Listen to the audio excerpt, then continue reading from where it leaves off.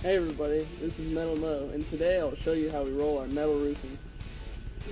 This is what the coils look like as they come off the truck, and we have over 20 different colors. First, we use a crane to lift the coils onto the turntable. After the coil is loaded, a computer is programmed to cut the metal sheets to any length. The sheets are then put through a series of dies to give the metal its shape.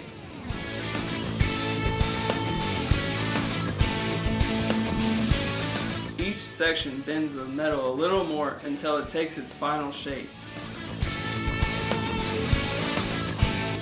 The operator stacks and inspects the completed metal at the end of the roll former.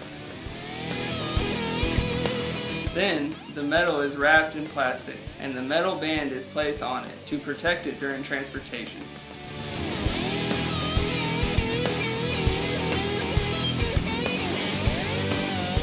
The metal is now ready to be installed on a building. A forklift operator puts the bundle on the shelf until the customer is ready.